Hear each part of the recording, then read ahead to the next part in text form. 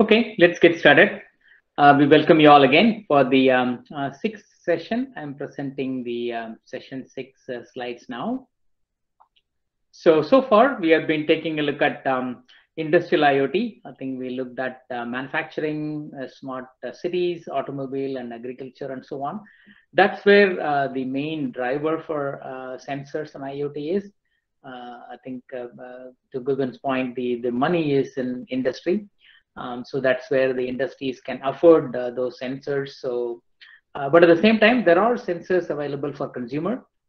So today, I mean, in this session, we'll take a look at smart homes and appliances and see what that looks like. And then I'll give you a live demonstration of a sensor that I have at my home.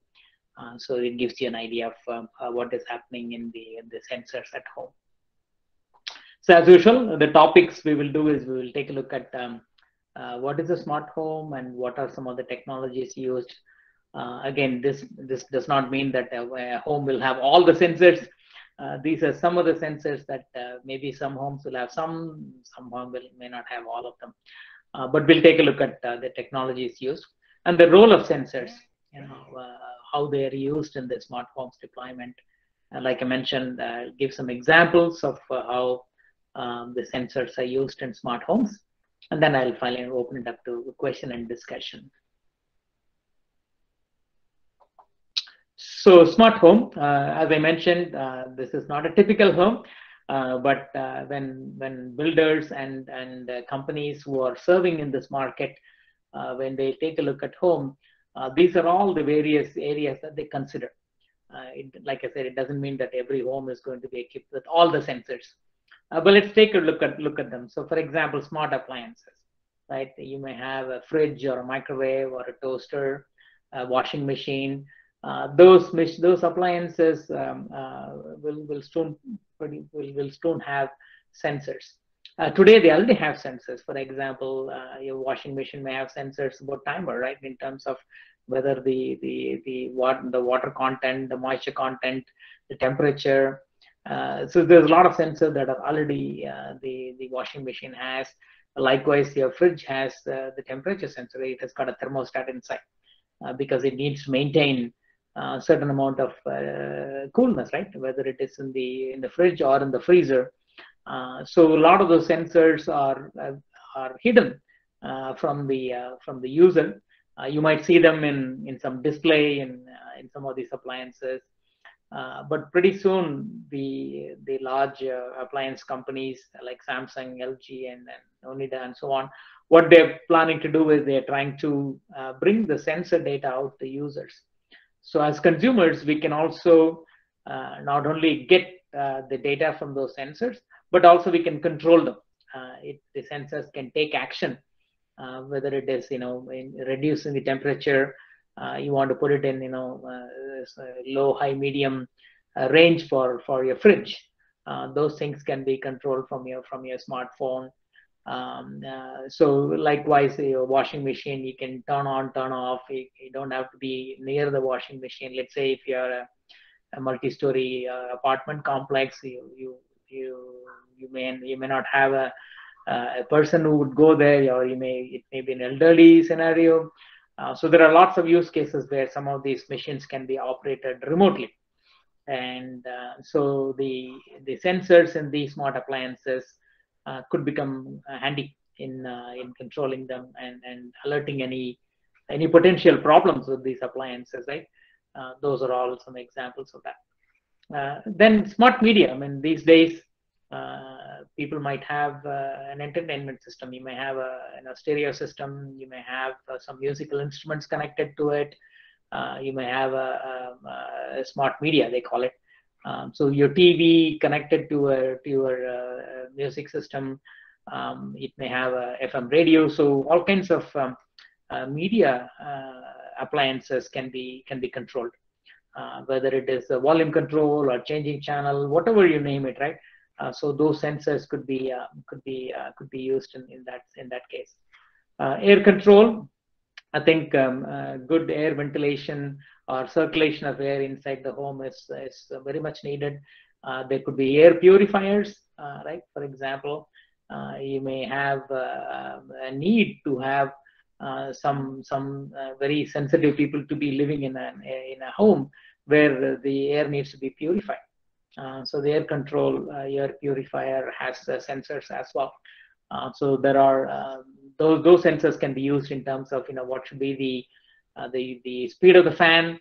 You want the filter system to go in low, medium, high speed, and what is the current level of air quality. So those things can be not only measured, but they can be controlled as well. This one is my favorite. I think background music. Basically, let's say if you have multiple rooms, you may want to have speakers connected in different rooms. So this comes under the entertainment category, where some of these newer homes they are building with built-in speakers, right? In each one of the homes, they may install speakers, and the speakers can have sensors and say whether the speaker is on or off, what is the volume level. All of that information can be transmitted to a central system, and then you can control them from your mobile phone. Central heating, this may not be a requirement for us in Chennai, but up north in some states where it gets really cold in the winter, homes are equipped with a heating system. So you want to make sure that whether the heater is a gas heater or an electric heater, or even hydraulic, hydrogen, water-based heaters are also available. So basically, the sensors that measure the amount of gas that is coming in, the consumption of gas or electricity, what temperature that you are setting the heating equipment at, and it is functioning correctly, and if there are any fuses that need to be looked at. So many components within the central heating system can be monitored using sensors. Safeguard, I think this is mainly security. One area is let's say many of the homes that I see here, they have sensors. When a window is open or a door is open, it senses the proximity, right? Some of them have optical sensors where when you open a door or a closed door, you may be obstructing light. So if you're interested in optics as part of applied physics, optical sensors could be a great field to do further research on. How quickly can you sense something is obstructing the line of light, right? So optical sensors are used for door open, door close, window open, window close. Even the door knobs, when they are in this position, that position, you can sense them, and so you can alert people saying that, hey, your front door is broken. Somebody is trying to get in. So a lot of security use cases for this as well. Video intercom, I think this may be becoming more and more common. Today, in modern apartments, you may have a peephole camera where you know who is at the door. When somebody rings your doorbell, you want to make sure it is a person that you're okay letting that person in. And some other apartments are now coming up with video intercoms. So basically, you don't have to be even near the door. You get an alert on your phone. You can take a look at the camera, so you know exactly who's behind the door, and you can even talk to them and say if it is a delivery person who's dropping food or some item, you can say, okay, leave it at the door, and then that person goes away. So lots of use cases for video intercom. Again, that all depends on the sensors. It senses that somebody at the door, and then the camera turns on, and automatically you get a video feed into your mobile phone. So those systems are becoming more and more popular, mainly because it directly impacts the security of the home. Right? You want to make sure that no stranger can come in and things like. You don't even have to open the door to talk to somebody. So those are all some use cases. Central AC, again, very similar to your heating. It is air conditioning, but very similar use case. You need to be monitoring the temperature, the thermostat, as well as the compressor pressure and things like that. So you want to make sure that those sensors are working fine. Light and curtain is more of a luxury type. Basically, if you have a large home where you have windows that cannot be reached, and you have a curtain or a window curtain that needs to be automated, then there are sensors that tells you whether a curtain is open or not open or fully closed. So there are use cases for that. Same thing for chandelier lights and so on, where it can sense whether the lights is on or not, and you can turn them on or off. So it's a collection of sensors. Like I mentioned, not all of them are absolute must have. Some of them are luxury. Some of them are important to have. Some of them are security related. Some of them are cost effective. Some of them can save energy. Some of them can prevent a disaster. Let's say if a central heating system is not functioning, you want to know. So those sensors in these type of situations are going to be essential for emergency situations.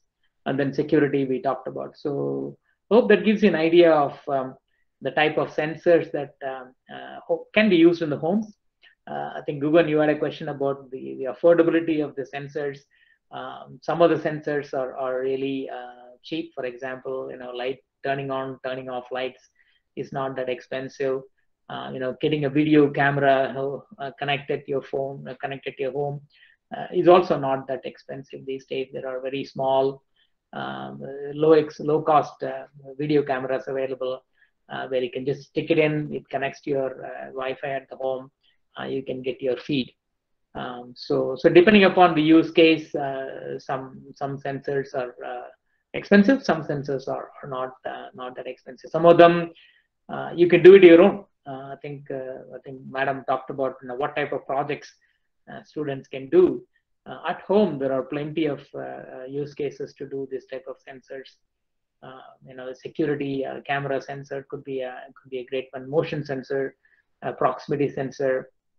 I think I'll also cover ultrasonic sensors as well. So some of those sensors can be utilized in home, and you can do it as your project for either as a hobby or part of your course.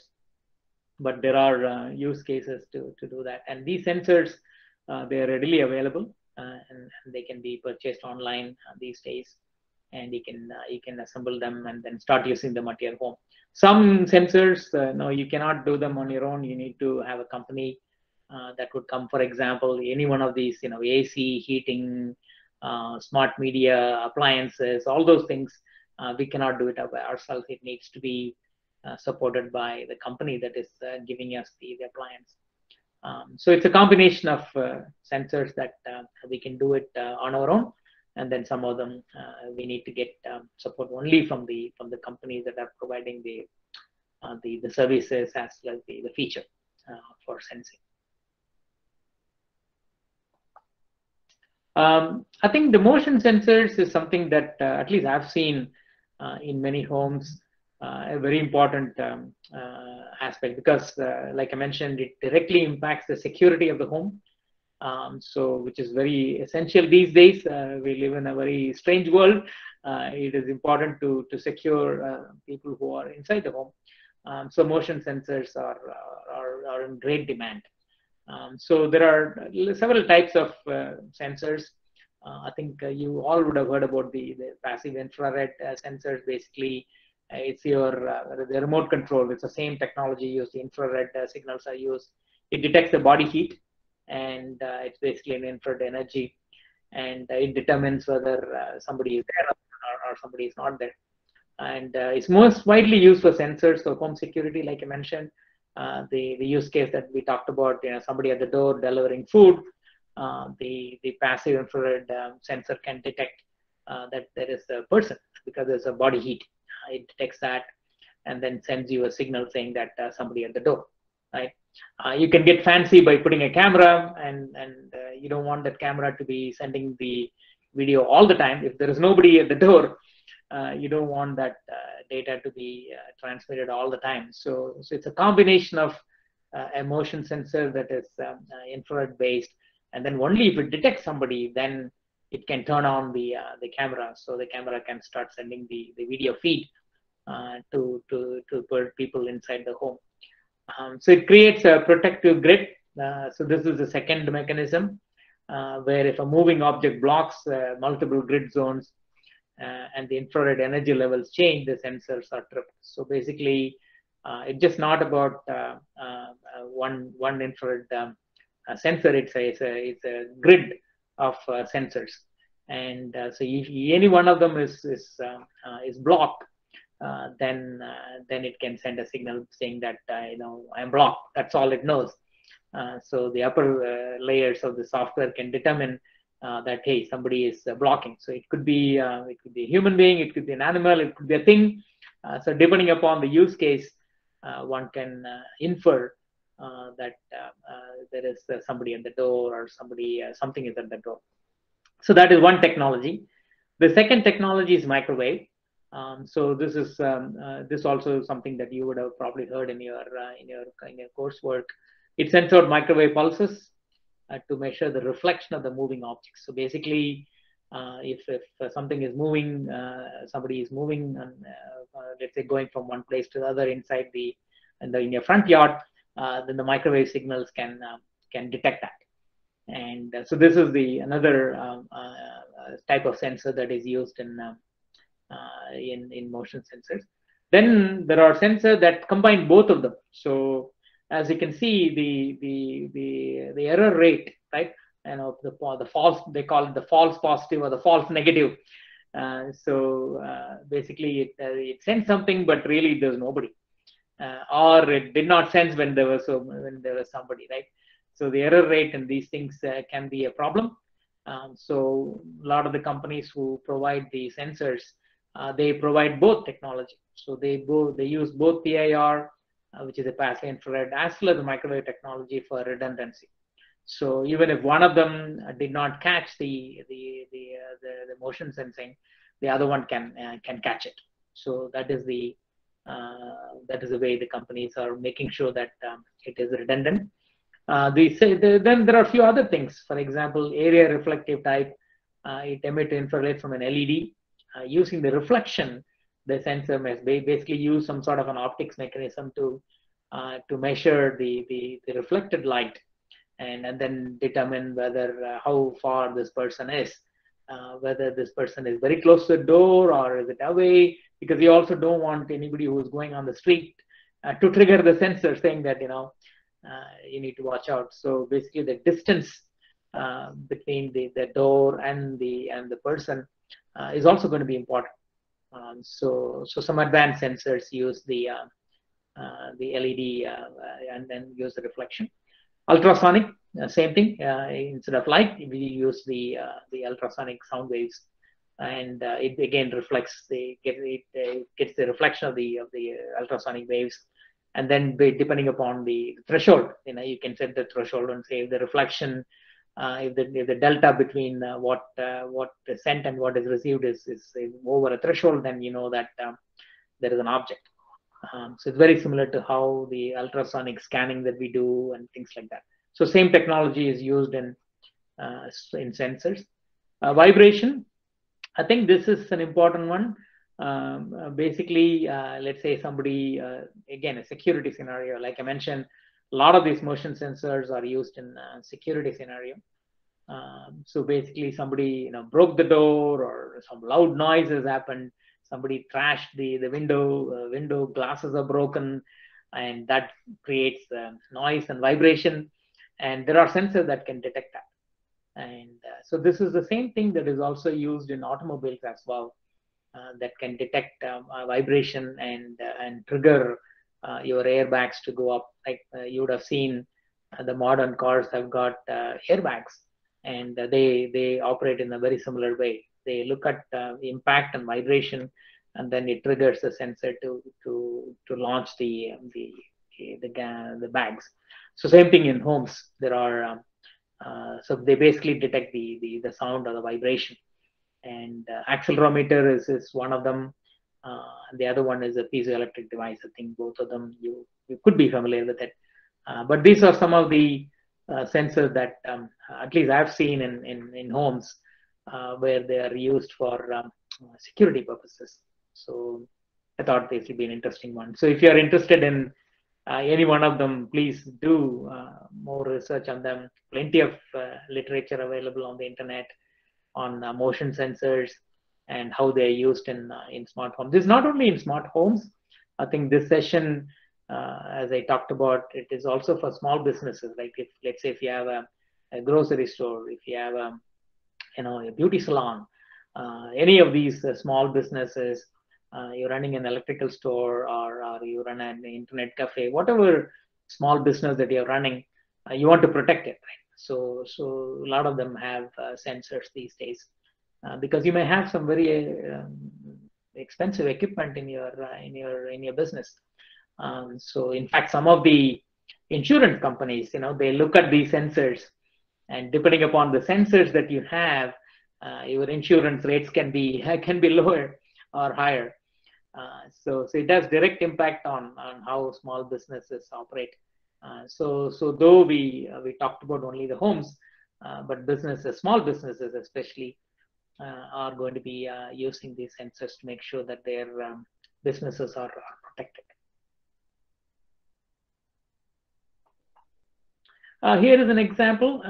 Typically, what happens is in a home, you have your home control devices. Your home control devices can be, your router or your cable router. There could be small boxes in there that could be controlling the devices. And here is all of your home appliances like Internet of Things. This is where your fridge or a microwave or a washing machine, they all come under this category. And typically, the smart home, they have a smart home server.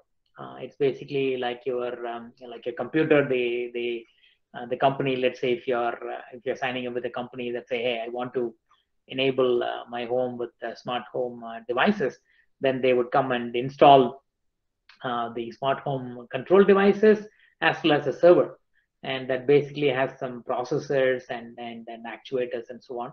It has a little database also that basically keeps track of all the devices that you have at home. For example, you may have a video camera, you may have a temperature sensor, you may have a motion sensor. So a lot of this information, where is it kept? Is it in the window number 10, window number 5, door number 7? Is it in the living room? It is in the kitchen. A lot of that information is maintained in this database. So the sensors need to talk to the server as well as it talks to the database as well. So given some examples, for example, if you want to detect the water leaks and its prevention, one first use case is your home appliance will send that information to the smart server saying that, hey, in the kitchen area, I see a water leak. So maybe the kitchen sink is leaking, and it detects that and sends it to the smart home server. That sends it to the cloud, and then we as a user or a consumer will get that notification saying that, listen, your kitchen, you could be in your office, and suddenly you may get an alert saying that your kitchen sink is leaking. So it's quite useful to have this type of equipment for smart homes. Smoke detectors, this is again may not be a big deal for us, but in cold countries where you burn a lot of wood, right, to heat up the home, and some of these fireplaces, they call it, inside the home, they can generate smoke, and or even in our own homes, if you left some cooking appliance for a long time and it has caught fire, and then it is generating smoke. So smoke detectors can save lives. So this is another use case where the smoke detector the control device can identify that and send directly to the server, and then eventually come to our smartphone saying that the smoke detector in the bedroom is off, is going off. So you may want to go take a look at that. So that's the second use case.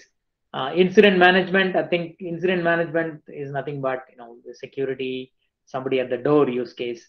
It's very similar to the other one where the motion sensor in the front of the home sends that information to the server, which eventually sends it to the cloud and then come to our smartphone as a user. So just gives you an idea of implementation scenarios, how the sensors are working in conjunction with servers inside our home, and how all of that is coordinated very nicely to make sure that we protect the home, whether it is from disaster or from intrusion or from general maintenance purposes. So this is one example of a smart home implementation. Then here is an example. This is actually my home pool here in California. So I have a pool in my backyard, and there are functions within the pool, swimming pool, where you need to monitor and control. Some of the parameters are here is a system that I recently installed. It's from a company called Hayward OmniLogic, and then they gave me an app on my phone. So I'll show you in a minute how that works. But the idea here is there are a lot of characteristics of the pool.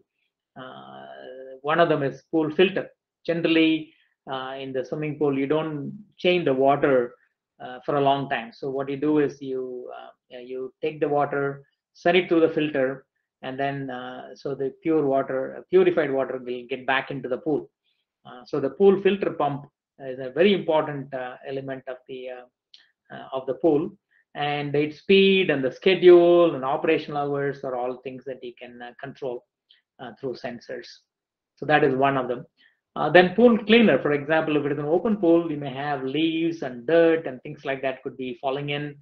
And generally there is kind of a mini water-based cleaner. It's like a vacuum cleaner that goes inside the pool and picks up all the dirt and picks up all the leaves, and then it collects them in a basket. So that pool cleaner is also going to be an important one. And pool heater, I mean, colder countries like here in US, heater is an important one because you may have winter time, you may not be able to use the pool at all because it is water is extremely cold, and so there are solar water pool heaters available. And the heater setting, you can go set the temperature. You want to say, I want to set the temperature to be 90 degree Fahrenheit, and I want this duration to be this long. So that's the third attribute of the pool. Pool lights, if you have a large pool, then you may have multiple lights so that you can swim in at night time. So pool lights is another thing that you control. And last but not least is the chemical balance, right? So if you are interested in interdisciplinary things, the chemical balance of chlorine and water in the pool is an important one. So it measures that also and get alerts when more chlorine needs to be added. So basically, the pool maintenance person would come in and add chlorine at regular time to make sure that your pool is usable. Otherwise, it becomes toxic. So maintaining the correct balance and adding chlorine becomes an important one as well. So what I'll do is I'll just connect my app and then show you how it works. So for that, I use an app called Visor. Let me share my screen. Just a moment.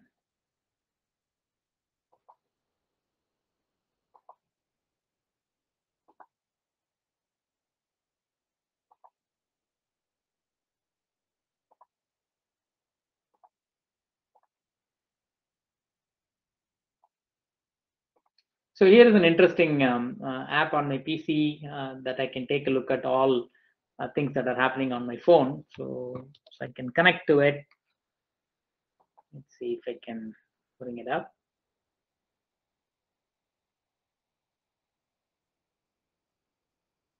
So I can go to this app called OmniLogic. So this is a company that I talked about. So in real time, it is collecting information about my pool, and as you can see, it is almost 10 o'clock at night here, and 38 degrees Fahrenheit, and it's close to 2 degrees Celsius or something like that, and maybe 4 or 5 degrees Celsius. And so as you can see here in the winter time, the water pumps, the water pipes can freeze and they can break. Right? You would have probably heard about that in your even high school. They talk about that. So what happens at the time the filter pump automatically turns on, make sure that there is water flow in the pipe so that it doesn't clog and then break the pipes. So right now, though it is at night time, my pump is on. So if I click on it, it tells me that my filter pump is on. It is on high freeze protect mode. That means the temperature is freezing, cold, and the pump needs to be on. And then, for example, lights is off. I can turn on the lights, and then I can set a timer. I can add more schedules and things like that. The second one is a cleaner. So this is a cleaner that I talked about, where you can set the timer for the cleaner. So if you want the robot cleaner to go and take out all the leaves from my pool, I can set the timer. I can schedule it Monday through, for example, here the Monday through Saturday. You can specify the time. So you can do a lot of stuff. So all of this is done through sensors, because they detect the presence of the cleaner, as well as the pump that is connected to the cleaner. All of that information comes to the app through Wi-Fi. And last one is the heater, where you can say that the heater is off right now because it is winter time. We cannot use the pool right now. The water temperature is 49 degrees Fahrenheit, and it is very cold. So unless it goes to 80 degrees, you can't get inside the pool. So it gives you an idea of how automation has really helped. The sensors have really helped in automating the monitoring and controlling the pool functions. I have not turned on the pH balance, but that is something that I can add as well. So hope that gives you an idea of the sensor that I've used in home automation. Let me stop here.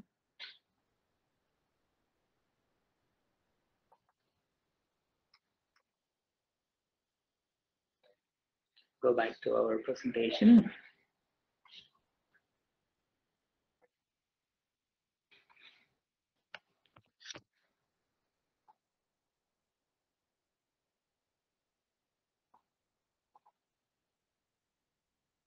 Okay, so that's the so that is my last slide on the smart home implementation. So let me do a quick review in terms of the consumer IoT, mainly for smart homes and appliances. We talked about the sensors used, especially on the roll of motion sensors, which is probably more relevant to you physics students, and then some implementations as well. So that is what I have for this session. So let me pause here, see if you have any questions, comments, feedback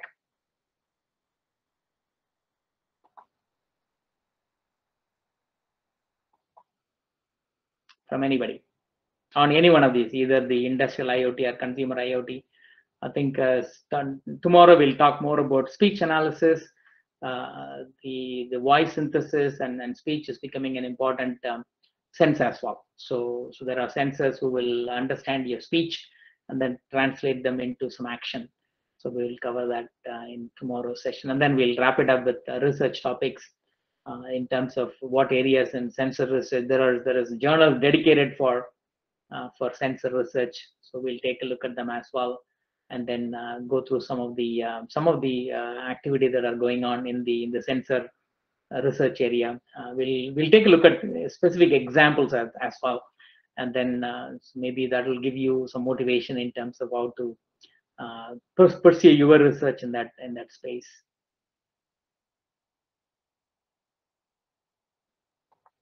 Okay, any questions? We can also put down your questions in the chat room.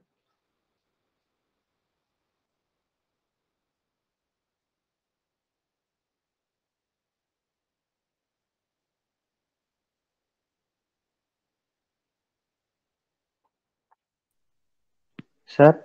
Yes. Sir, good morning, sir. Good morning, Akash. Sir, how sensors and IoT are helpful in our defense area, sir? Defense area. Yes, sir. Okay, in the military, right? In the military and defense, that's what you meant? Yes, sir. Military, Air Force, like that. Certainly, certainly. I think the location, right?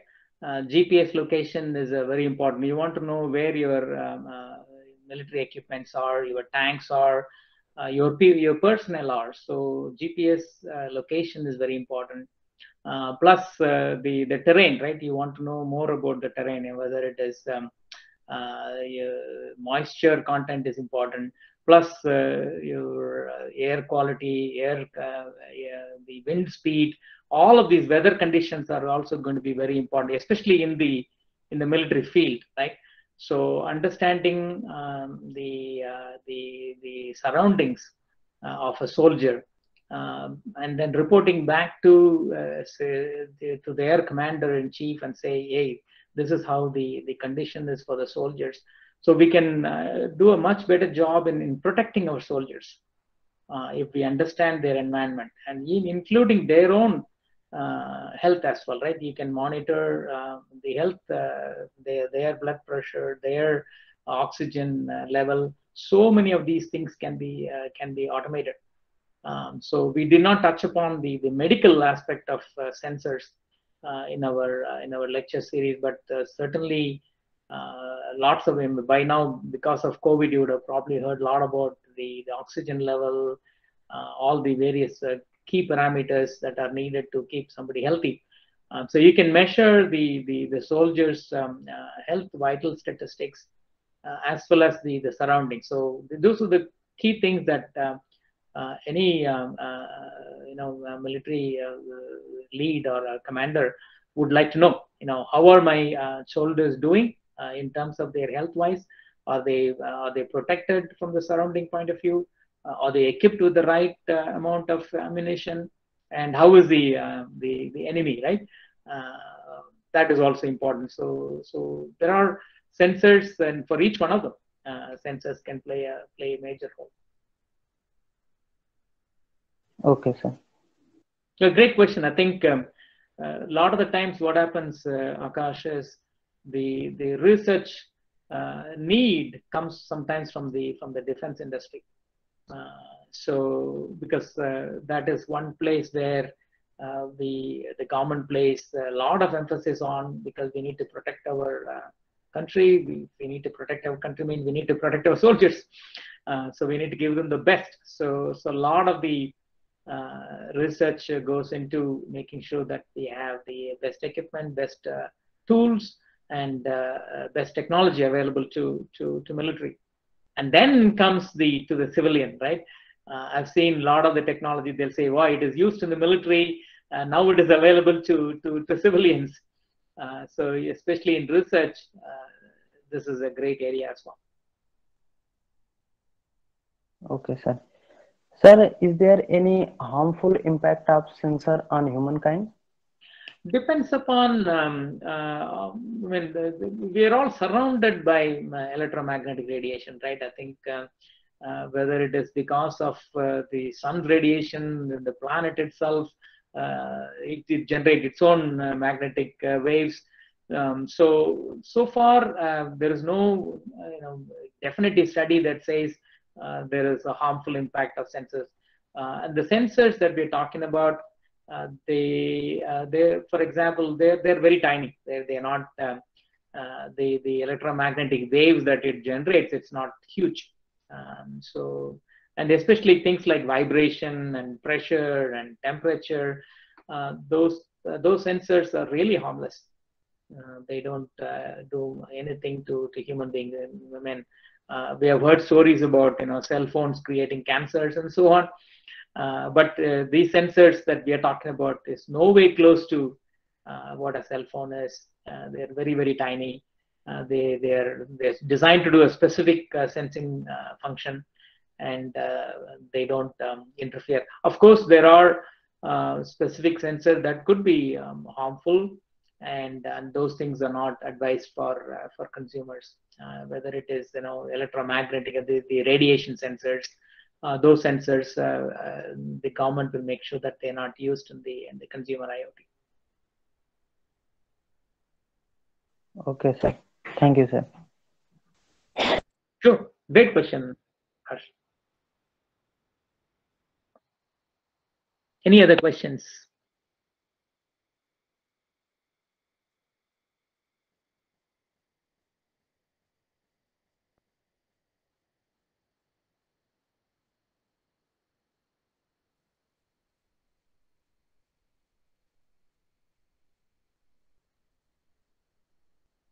Yeah, for some reason your microphone is not working, you can type it in the chat room.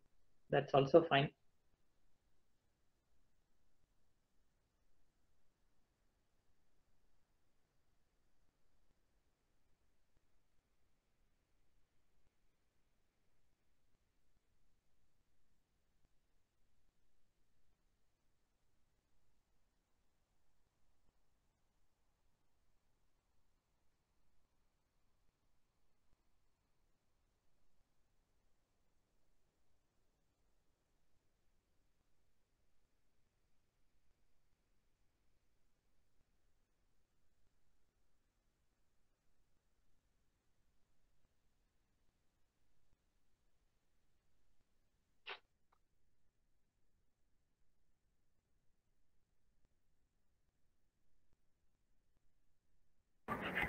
Sir, is the session over? Yeah, my session is over, madam. I'm just waiting Okay. for questions. Question answers, right? Okay. This question and answer discussion. Yeah, okay. I will post the attendance link. Students, please put your attendance.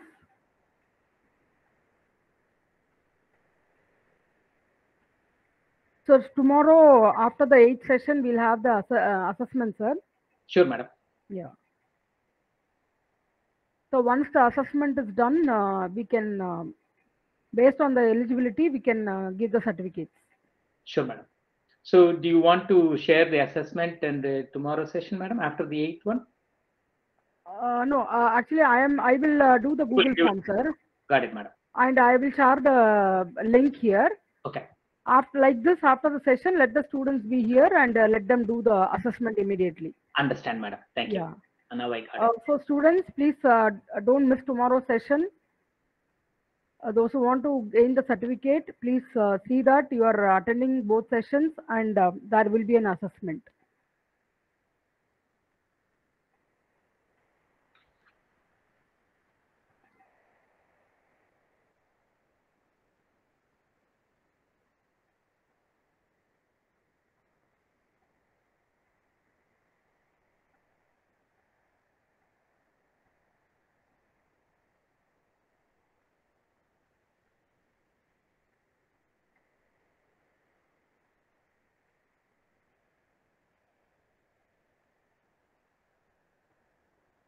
Let's wait for 2 more minutes. If there are any questions or if they got the attendance link, then we will end the meeting, madam.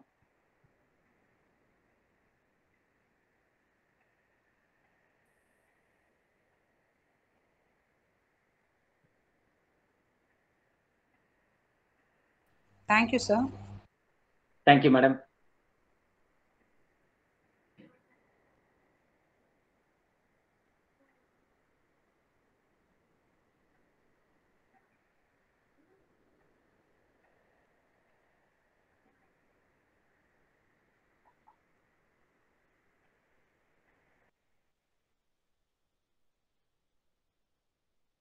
Okay, so I think we can sign off, madam. Thank you all. Yes, sir. Yes, sir. We'll meet tomorrow. Students, tomorrow again, same time, 10 o'clock. So there will be a winding up session tomorrow as well as assessment. So I request all the students, participants to join on time tomorrow. Excellent. So thank you, sir. Thank you. Yeah. Thank you, Those sir. are Thank here, you, ma'am. please put your attendance. See, just Yes, like ma'am. that, you cannot get the certificate. Okay, we'll look into the attendance and the assessment, and then only the certificates will be provided. Thank you, sir. Thank you, madam. Okay, we'll end the meeting. I'll stop the recording and end the meeting.